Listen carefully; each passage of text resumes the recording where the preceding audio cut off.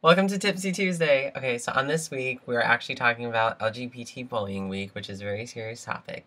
And I'm trying not to smile, but I'm actually having a very good day. So I'm sorry if I'm coming off as like a bitch, but like, it's actually a very serious topic. I do understand that all across America, there are people who are hurting themselves, killing themselves due to the fact of bullying, and it's because of their sexual orientation, and it's completely wrong about what America does and how, in societal standards, if you are homosexual or bisexual, you are considered wrong and not of like the nuclear family, and that people make fun of you for no apparent reason. And it's very depressing about how our society's like this, but that's just how the world works.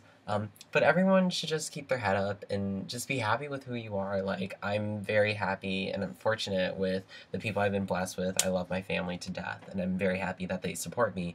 And they don't care about my sexual orientation. They don't care what, you know, who I look at and who I talk to. They just care that I'm me and that I am a person. It doesn't matter who I like. It just matters who I am.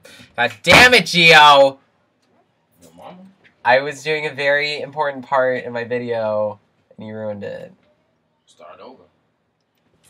So anywho, I want to talk in front of you, so you gotta leave. Shut up! Okay. I'm just gonna wait. Yeah, I came in here for you no way. I came here for an umbrella. It's raining outside, Warren.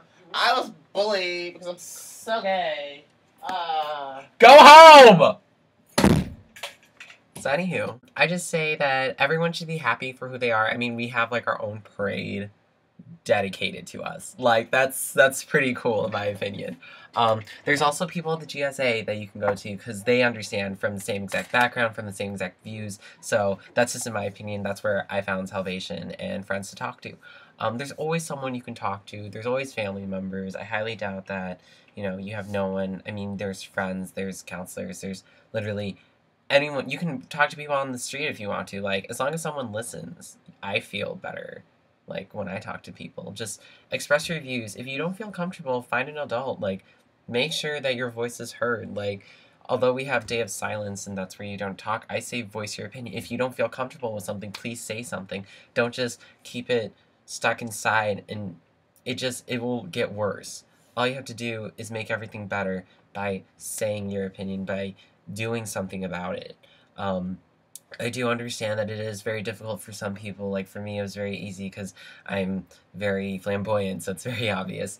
But for other people, it is very difficult for being bullied and you can't say anything, but there is always something you can do. So just find an adult, do something, be an activist, play a part in community, do something, and everything will get better. It will, trust me, I hope. That's this week's theme, LGBT bullying, and just remember to be happy and smile a lot because everyone looks better when they smile.